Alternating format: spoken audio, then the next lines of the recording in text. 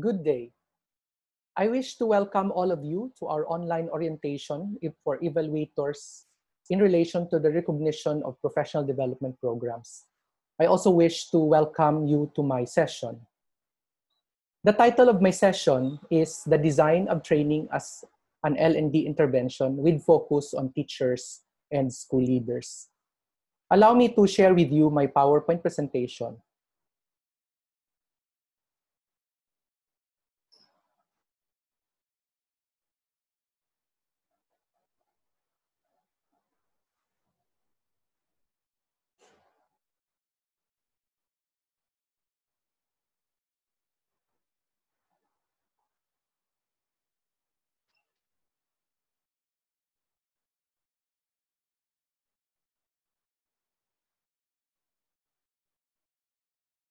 Let me begin by sharing with you the objectives of this session.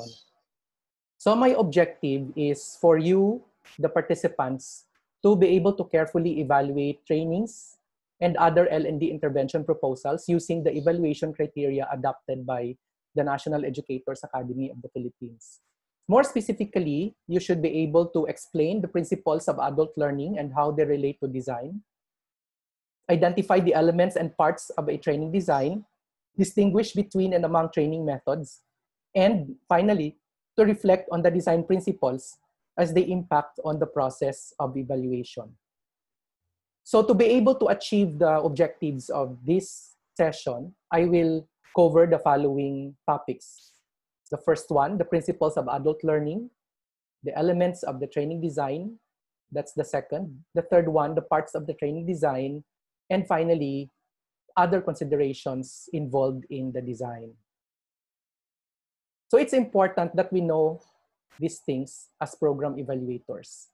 So we begin with the overview of basic principles and framework of design of training. So we begin with the 5 assumptions of adult learners. These 5 assumptions of adult learners were developed by Knowles. In 1980, he made the 4 assumptions about the characteristics of adult learners, which we sometimes refer to andragogy. And then in 1984, he added the 5th assumption. What are these 5 assumptions? The first assumption has something to do with self-concept. And this assumption just tells us that as a person grows and matures, he becomes more independent and more self-directed as a human being. So he makes decisions independently using his experience. And the number 2, with respect to adult learning experience, it just assumes that a learner, an adult, has a wealth of experience and maybe even wisdom. And that this wealth of experience becomes the reservoir for reservoir of resource for learning. And then the third assumption is with respect to readiness to learn.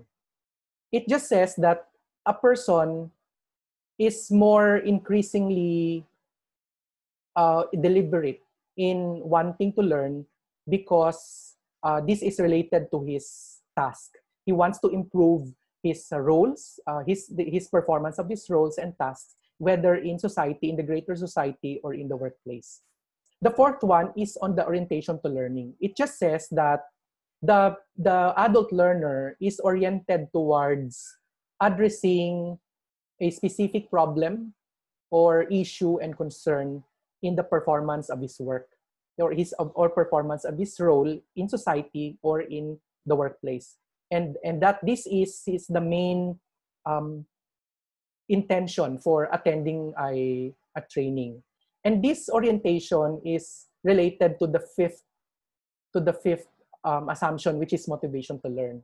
The motivation to learn of an adult is not anymore driven by external forces such as rewards or material things, but it is more the internal desire to really increase learning, to increase knowledge, and to be able to improve his or her capacity. So it is important to distinguish adult learners from children because of these assumptions. because we have different assumptions for young learners and we have different assumptions for adult learners. These assumptions will have implications on how we design our training activities and interventions. So what are these implications? One, we know that adult learners are already autonomous and they're self-directed, and therefore the design should promote agency. In other words, we need to be able to know what is it that the participants would like to learn. So we go back to what they really need. Okay? And the role, therefore, of the trainer here, of the expert, is to facilitate that learning, to make sure that we promote autonomy and self-directedness nature of the learner. The second implication is with respect to experiences and knowledge. The designer of a training should be able to recognize and respect the knowledge and experience of the participants by integrating them into the design, by integrating this knowledge and experience into how we select activities and methodologies. Number three has something to do with the goal-orientedness or the orientation to learn. We know that the orientation to learn of the adult learner is towards addressing a problem or concern or improving the performance of the task. So we need to align this goal of the adult learner to the design, or we need to align the design rather to the goal of the adult learner, and the training should be clear on how it will help the adult learner address the problems that he or she has identified. And number five, with respect to relevancy-oriented and practical nature of the learner, the design should consider immediate work application. So it's not enough that we give them the theory, we give them the steps and the concepts, but we need to be able to ensure that after the training, they will be able to apply what they have learned. Okay. So now we go to the NAEAP Learning and Development Intervention Design process. To be able to capture those assumptions of the adult learner, it's important that the design process should enable that kind of recognition. So for NAEAP, it is important that we go through the four basic processes and supported by quality assurance and monitoring and evaluation. So what are these subcomponents? What are the components of this design process? So you have assessment, designing, learning resource package development, and delivery. And as I said, supported by quality assurance, monitoring, and evaluation. These sub-processes within the design process are distinct processes, but are interrelated, sequential, and iterative processes, meaning it allows you to go back to the processes and reflect on the processes and continue to improve. And that is reflected in the cyclical nature of this model. This intervention design process is a mirror of the more known ADDIE model. ADDIE model includes analysis, design, develop, implement, evaluate. So all the details or the things that will be taken care of in each process here in ADDIE model are actually the same things that the NAEAP LND design process also considers. So for example, for analysis, we look at the needs, the requirements, the tasks, the participants' current capabilities, and so on. Okay. And then when we do design, that's where we develop the learning objectives, we look at the delivery format, we choose the activities and exercises, and so on. So and then we proceed to developing a prototype, meaning you pilot it, you develop the course materials, and then you review and you continue to improve on the design. And then once you have the final design, then you implement it with tools in place, and then you evaluate the training design, and then you go back. So just like the LND development design process, the design development process of NAEAP, this is also cyclical. So So given the assumptions as well as the processes in the design, we have identified critical elements of the training design. And what are these? First one, you must have a well-articulated context and clear basis for the intervention. So what is it? What is it in the workplace that you are trying to improve? And then number two, when we decide that there's a training in the context, there's a training need based on context, then you need to have clear goals and learning objectives. And then from the goals and learning objectives, you define the content and its coverage. So the content should address the goals and objectives and should be logically organized.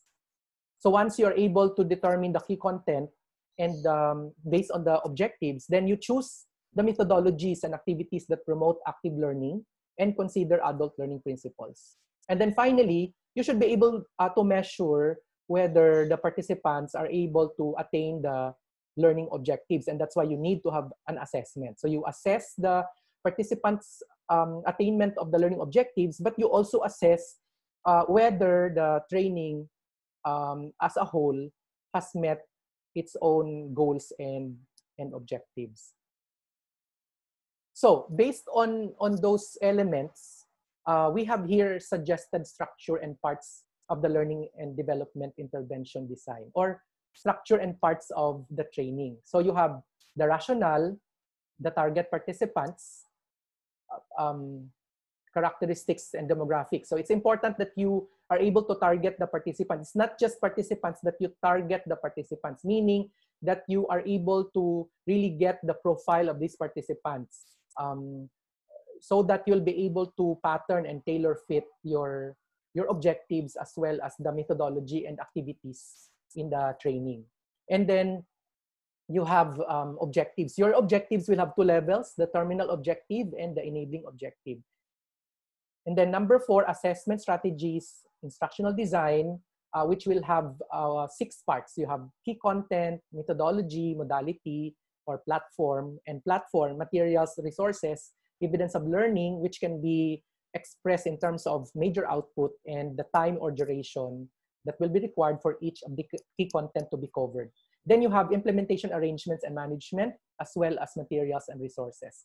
I will discuss in detail the different parts of this suggested structure of the training design. So we begin with the rationale. The rationale provides the context for the intervention and its necessity. So you look at 2 levels of context. At the context of the individual, so you look at the needs assessment. You gather data on what the participants really need. So this is where the human-centeredness design, okay, will come in, because you engage the participants, you engage your personnel, you engage the teachers and ask them, what is it that you need? What is your experience? How can you be assisted in terms of training or in terms of capacity building or capability building? So you use different strategies in assessing. So you can go to the teachers and talk to them, or you can do standard survey questionnaire, so that you'll be able to analyze them properly. So there must be some research base in terms of needs assessment. And then, as I said, so that's at the level of the context of the individual, but you need to also look at the context of the organization. What is the goal of this organization? Okay, what does it want to accomplish? So what are the strategic priorities of the organization? What are the work development objectives that need to be addressed? Okay, so you need to balance the organizational goals and the individual needs, and be able to come up with a design that addresses this balance, that makes sure that while you address the individual needs, you also address the organizational goals. This is what you call strategic training, because you are looking at the organizational goal and you're looking at the individual needs, trying to maximize the individual competencies to be able to support the attainment of the organizational goals. So we go to the development of training objectives. It's important to state the objectives very, very clearly at the beginning, for at least three reasons. One is that the objectives, as we mentioned, will be the foundation of the design. Okay? So in terms of in terms of content, in terms of instructional plans, you need to go back to the objectives.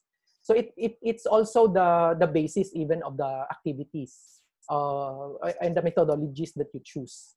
And then second, it is also the basis for assessing effectiveness of the intervention. So when you assess the effectiveness of the intervention, you'll go back to the objectives, whether those objectives are met. And that's why it's important that the objectives are really very strategic and clearly articulated. And the number three, because the objectives are already set out in the beginning, just like what I did in the beginning of this lecture, I gave you the objectives. Okay? These objectives should be communicated at the outset to the participants because it will serve as a contract between the learner and the provider. And this contract will be subject to review at the end, whether the objectives as a contract have been accomplished and that the participants are satisfied with the way the contract has been carried out. So as mentioned earlier, there are two levels of training objectives. You have the terminal objective and the enabling objectives. So you have terminal objective and enabling objectives for the training as a whole, and then you have terminal objective and enabling objective for the sessions that will be involved within the training. So when we say terminal objective, what do we mean? Terminal objective refers to demonstration of acquired competencies or combination of knowledge, skills, and attitude through the application in the workplace. It really responds to the identified competency gaps as mentioned in the context. And then this terminal objective is broken down into enabling objectives. Okay. So the enabling objectives now refers to the demonstration of component knowledge, skills, and attitude that the training intends to develop. So you break down this terminal objective into specific knowledge, skills, and attitude. And the demonstration of that, of each of these knowledge, skills, and attitude in the training, it will now form part of the enabling objective. So you can see that what we did was to state terminal objective in a more general way, because we're talking of competencies. And then you look at the enabling objectives as component parts of those competencies as demonstrated within the training. So because the training objective is broken down into sessions, so you have session objective, usually what we do is that the terminal objective for the session level objective is the enabling objective under the training level objective. Okay.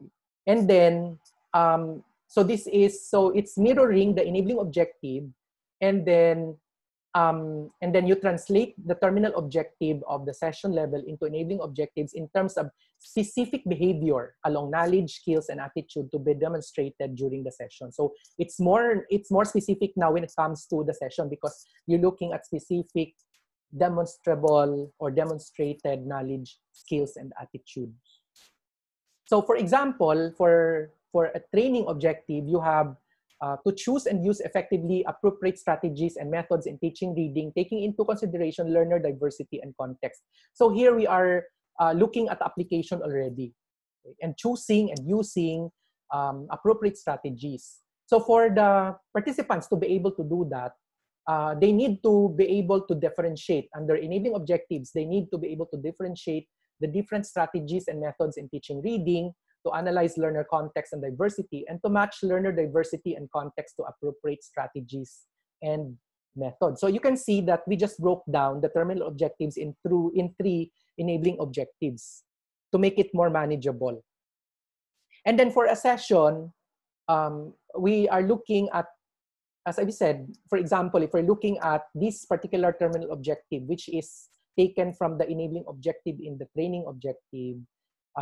So we say, for example, to differentiate the different strategies and methods in teaching reading.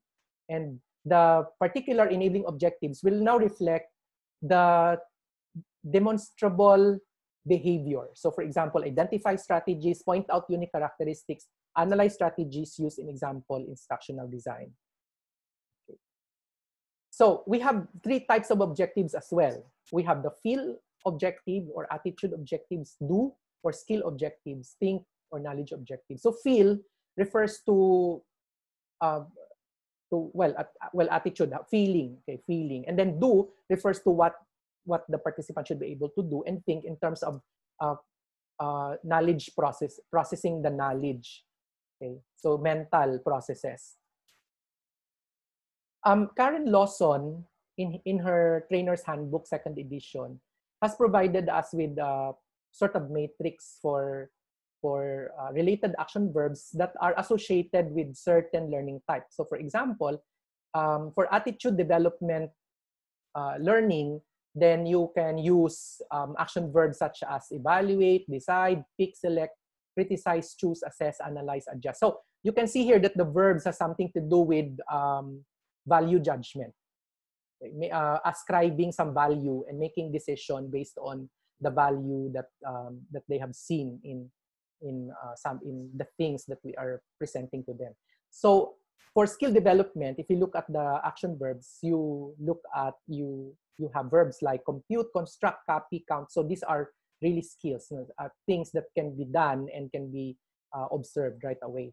For knowledge development, you can have cite, compare, contrast, define. So these are really mental processes that you cannot really see in terms of in terms of actual process inside the mind, but there must be some way to capture the process, and that's why it's important to have very clear action verbs in the objective. So what can be some guidelines that we can observe in stating our objectives or developing our objectives? One is that we need to state our objectives in terms of participant behavior. So it's not from the facilitator's perspective, it's not from the training perspective, but in terms of the participants. What will the participant do? So for example, they should explain, they should construct, they should be able to cite, they should choose, and so on.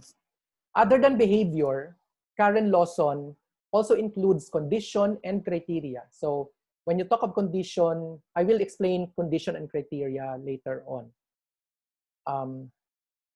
So if possible, include knowledge, skill, and attitude objectives as soon as, if possible. So what are the components of the learning objectives or of the training objectives? It can have three parts. No? You have the behavior, condition, and criteria. So the behavior refers to what the participant should be able to do.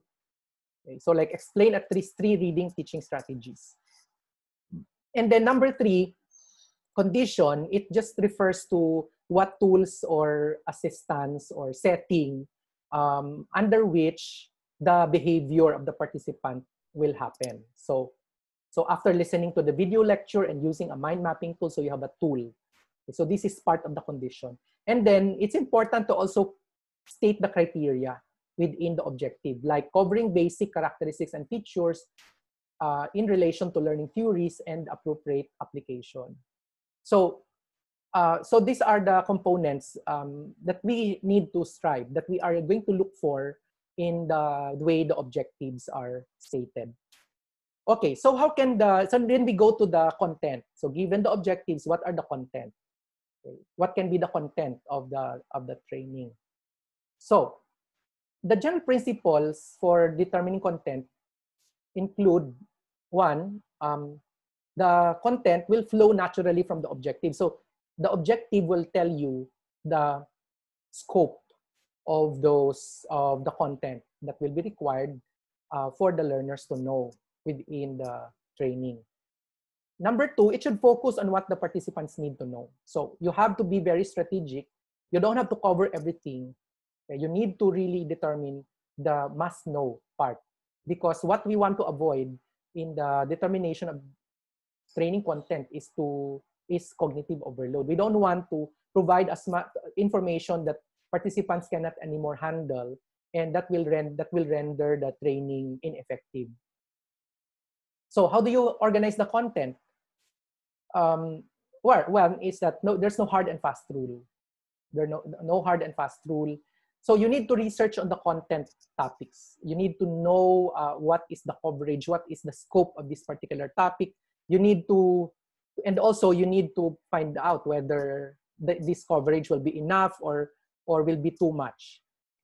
The other way is once you've done the research, then you can do mind mapping.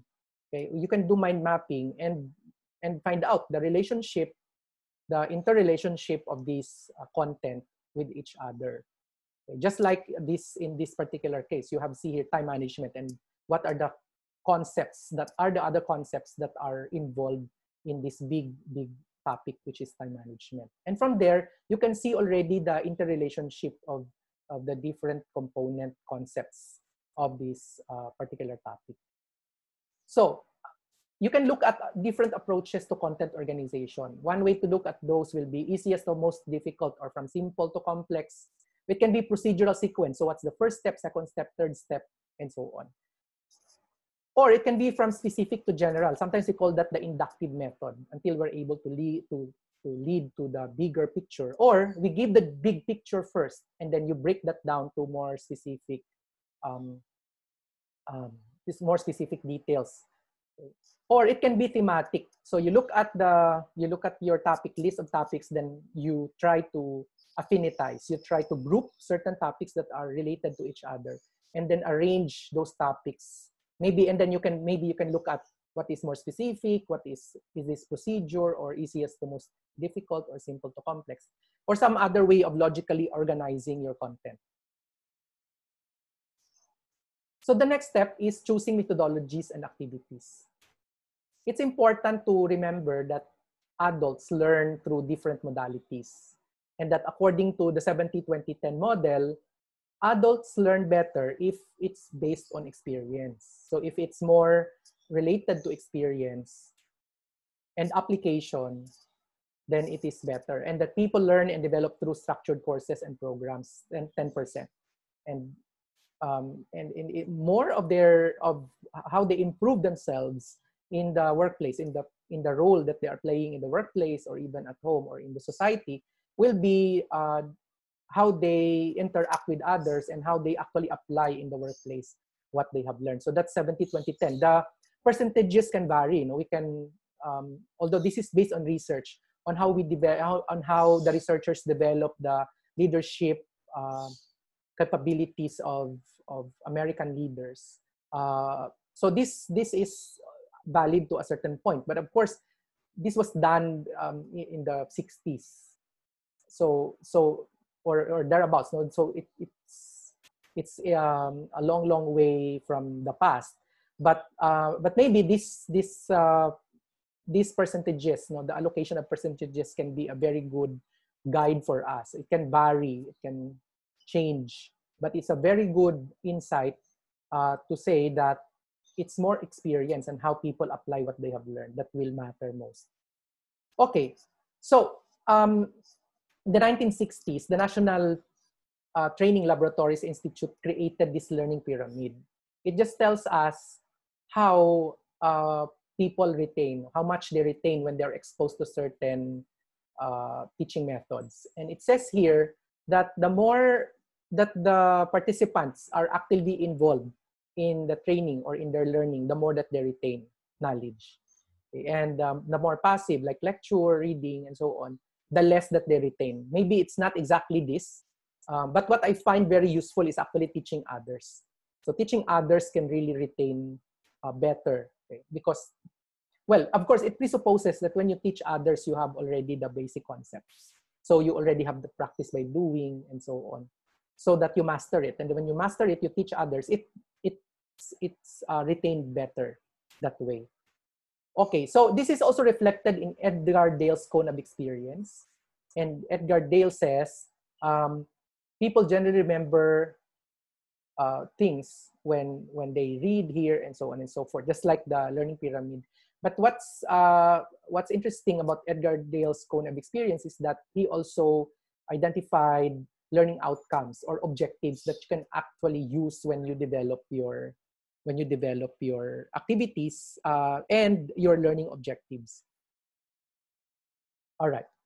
Of course, we also know that people have different perceptual modalities, meaning what is your natural tendency when you are presented with a stimulus. Some people are visual, so they They are attracted to things that they see. Some people are auditory, reading, and right, and kinesthetic, and so on. So this also affects their learning style. So what is the best way that they actually accommodate information? Is it by auditory or by listening? Is it by looking at it? Is it by reading and writing? Is it by kinesthetic? Some people, some groups have developed 7 learning styles that are actually based on the perceptual modalities as developed by Fleming and Mills. But for simplicity, we just stick to the 4 learning styles at the moment. And then you also have Howard Gardner's multiple intelligences theory, which looks at the different natural intelligences of people. So some people can be smart when it comes to words, it comes to numbers, comes to body movement, it comes to interrelationship, and so on. So we need to be able to consider this when we look at those activities that we want to include in our training activities. So what are the common training methodologies? So you have lecture, workshop, or structured learning experience, and so on. So I have here a table that looks at the usual or the common or typical structure of lecture, of workshop, of 4As, and then the features. Of course, the lecture is the most popular because it's the easiest to prepare. It's expert-driven. However, it does not mean that the lecture will be always boring, because sometimes, or in many cases, some lecturers are really effective because one is that they are really animated, they're really good lecturers. You will learn a lot from them. But of course, we know that according to the cone of learning, the learning pyramid, we know that when we just listen, a lot of these things can fall between the cracks. So you just retain a very small portion of what you have learned or what you have heard. Okay, but it doesn't have to be boring. No, doesn't have to be boring. You can incorporate certain activities between lecture as part of the lecture discussion. Workshops are really suited for skills training. So this is more output oriented, and performance. It looks at performance. And to a large extent, learners are actively engaged because they're the ones that are following the instructions of the trainer, for example. And then 4As, while this is the most popular among actually this is also among the most popular in DepEd because a lot of people are using these 4As, right? Activity, analysis, abstraction, application. But sometimes because people don't really understand what this is all about, what is structured learning experience, as well as its theoretical underpinnings, it becomes it has been reduced to script. It's been reduced to a series of activities without real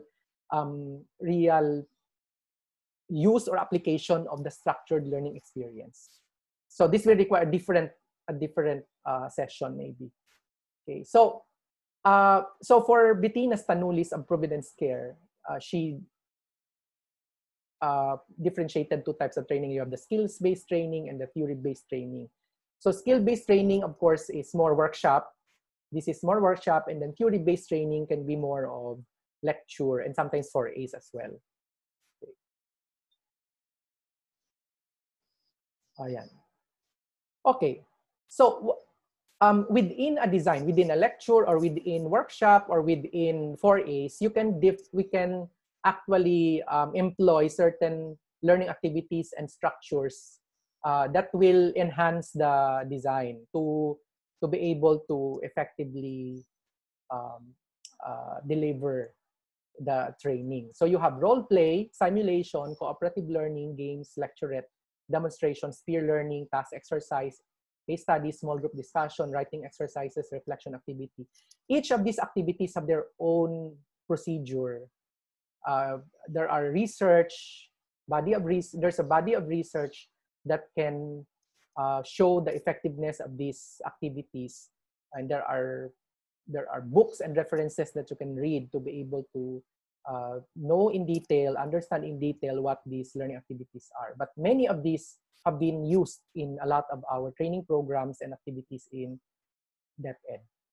So Karen Lawson again came up with this matching method to decide matching sorry, to this, came up with this sort of table to show the match between methods to desired outcomes. So for example, if the desired outcome would refer to knowledge, then you have suggested training methods such as textbook, lecture, small group discussion, games, computer-assisted instruction, videotape, and so on. So, so it's important that we're able to match methods with desired outcomes, because this is how we actually maximize learning. So, so we need to be able to really choose the methods. The program that you are going to evaluate should be able to carefully choose the method that will address desired learning outcomes as expressed in the learning objectives. So what are the considerations in selecting the activities, the learning activities? So one, subject matter. Some subject matter can lend themselves to a specific activity. Okay, so knowledge of the participants, how much do they know about the topic? Sometimes if they know already the topic, then maybe that particular activity can be applicable or not applicable. Of course, objectives. When you select the activities, it's important that you know what the objectives are, okay, because they really dictate the subject matter as well as the activities, the learning activities. Time involved, how much time do you have? Group size, how big is the group or how small is the group? Because sometimes some activities are really meant for certain group size. Then you have level of participation required. The equipment available. So what do you have? Are they available? Can you actually move them? Then learning space, how big is the space or how small? And whether what is the learning space requirement of those activities, and what do you have as a learning space? Then what's the cost? Is it expensive or cheap to conduct that activity?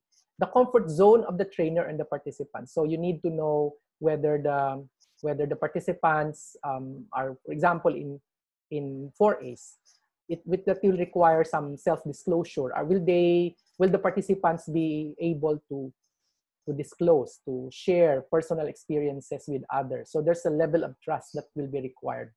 As well as the trainer, what's the experience and the expertise of the trainer? Maybe if the trainer has been doing this for a long time, so he's going to be comfortable doing it again. Or if this is the first time, maybe he needs more practice. So, and then learning styles and perceptual modalities will be. So these are the considerations in selecting activities. So we go to, and then, so the next thing is, how do you deliver the training? So you consider delivery modalities. Will this be face-to-face or will this be remote learning using applicable platforms? Are you going to use e-learning or distance learning? Or is this going to be blended? Will there be face-to-face with remote learning as well? And then you choose the delivery platform. So if it's face-to-face, usually it's classroom training. But if it's blended or it's remote learning, you can actually use online platforms such as learning management system, like you have MS Teams, for example, or the social media. You can use the social media as a platform.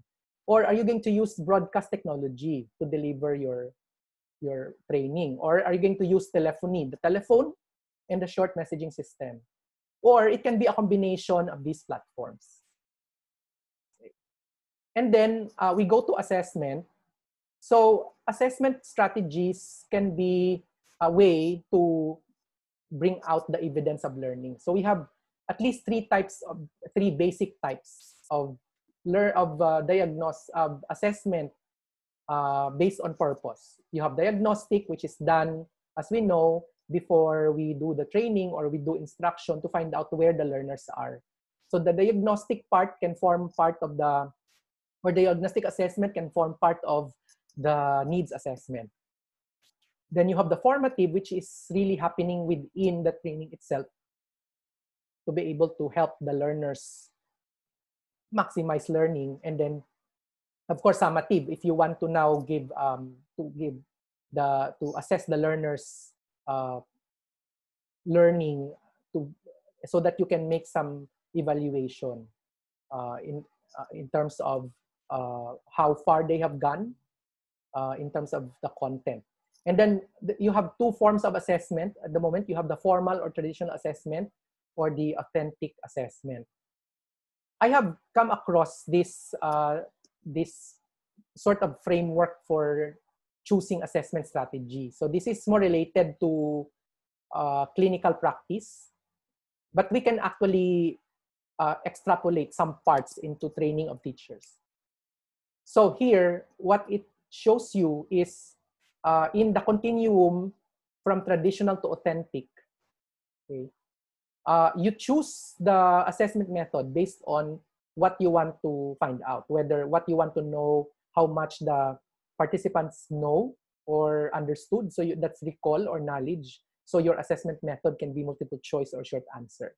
If you want to find out what the participants can do, so you're looking at the skills and attitude at the same time integrated into context, then you can use direct observation or practice portfolio or workplace-based assessment and narratives. So it's really a range of assessment methods that you can use depending on what you want to find out. Okay. It can be a very good and useful guide for the design. And then what follows next will be the learning resource package.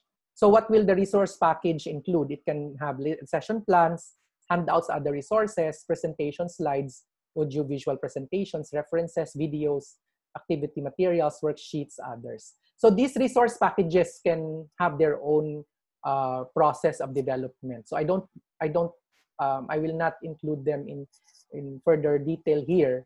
In other words, I will not discuss them in detail here, but you can actually, this can be subject to another session, but you can actually look for resources that will help you understand what these resources are and how they are developed, okay, in other references. Okay, so we go to monitoring and evaluation. Monitoring and evaluation ensures feedback and continuous improvement of the intervention. So this requires that you have an M&E framework. I have an M&E framework in the next slide, so I'll show you how it's done. And then you need to be able to develop your instruments at each level. Instrument for data gathering, so that you can do your M&E. Okay.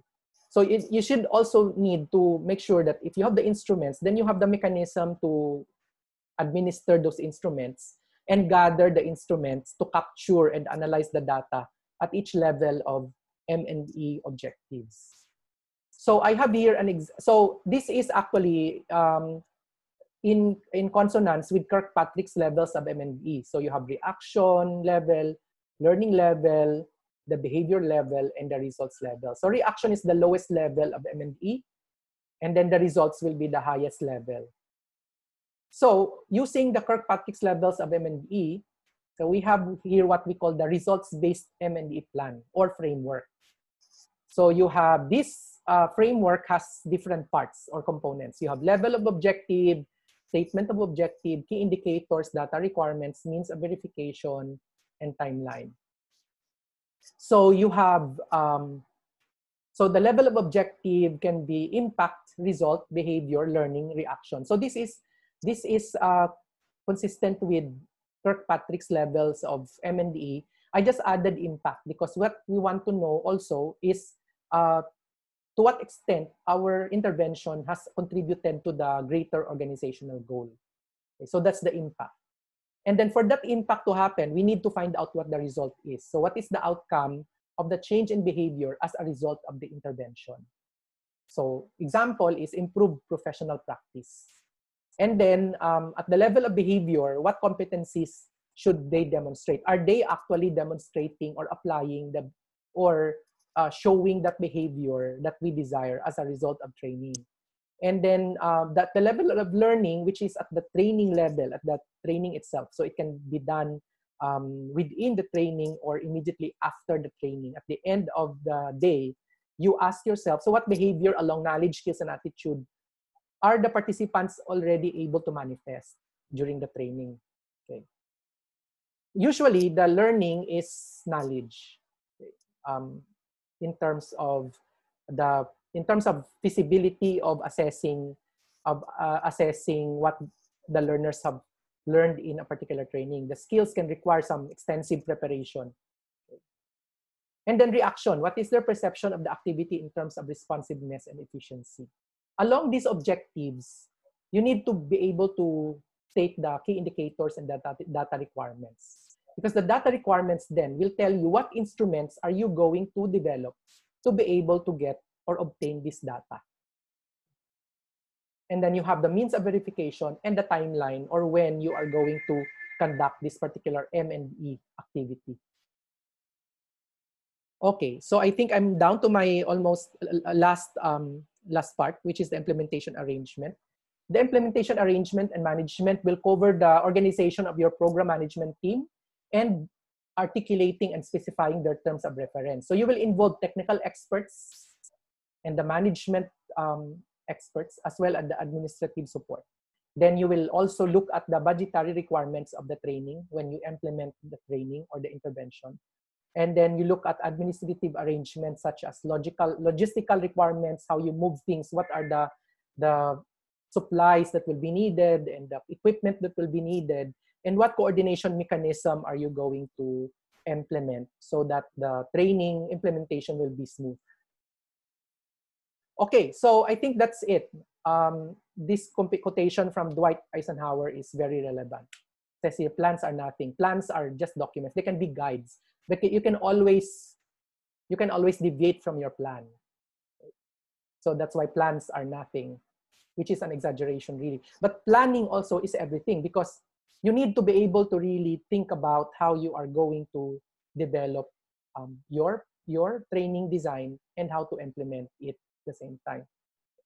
So planning is everything, because it allows you to go through that process of really understanding what is involved, okay? What does it take to be able to develop a training design and to implement a training for the teachers. Okay, so I guess that's it. I hope that my topic and my lecture here is able to help you get an overview, at least an overview and some level of understanding of how a training is designed and how it is developed and what are the component parts. So that you'll be able to really look at the program proposals critically and evaluate them and provide some value into the component parts as you assess those parts. So that we'll be able to provide responsive and aligned, well-aligned and integrated professional development for teachers and our school leaders. Thank you very much for taking on the role of evaluators, and thank you very much for participating in this session. God bless everyone.